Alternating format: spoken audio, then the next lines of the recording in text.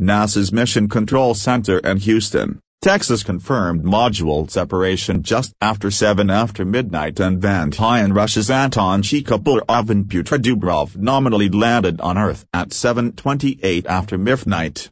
A small NASA team of doctors and staff was on site for the touchdown and planned to return immediately to Texas with the 55-year-old.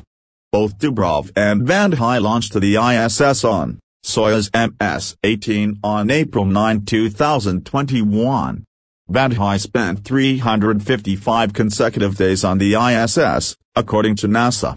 That's the longest single stretch any American has ever spent on the orbiting laboratory.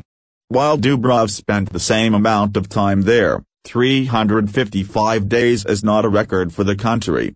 The landing comes as tensions between Russia and the U.S. have increased, following Russia's continued invasion of Ukraine. This is a very challenging time for international relations. My hope is that, in our attempts to further and find peace throughout the world, that these type of connections that we have can be maintained and serve as a path forward to try to find that common ground that we need so desperately to find peace, Vande Hei said in an interview with NASA last week.